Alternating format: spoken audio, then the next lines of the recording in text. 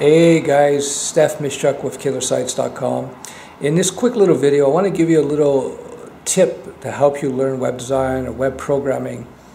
And basically, I would suggest that you join a web design or web programming forum, and you join in the discussions that are happening on the forum, or at least follow along, because you get a lot of real-world questions being asked on these forums, and if you have a good forum, you're going to get all kinds of good answers, and it's a great way to learn how to do things. It's been very useful for me in my over the years, and so I really highly suggest that you take a look at forums as a good way to learn your web design or your web programming skills. So for instance, I'm going to show you the Killer Sites forum.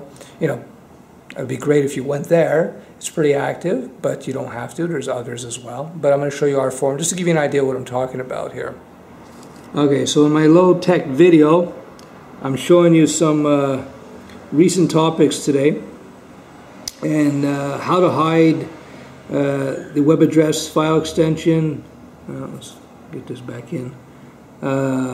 Video, how to play video in background, removing CSS tag and linking direct to image. Anyway, you get the idea. There's a lot of these are just the top, I don't know, top 5 topics or whatever it is.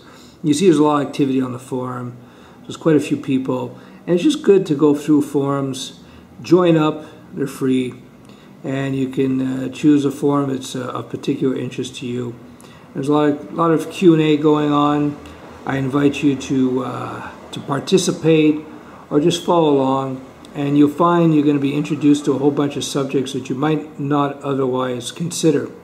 So there you go. That's my today's tip. I know it's a short one. Use web design forums as a way to learn web design and web programming. That's it. See you later.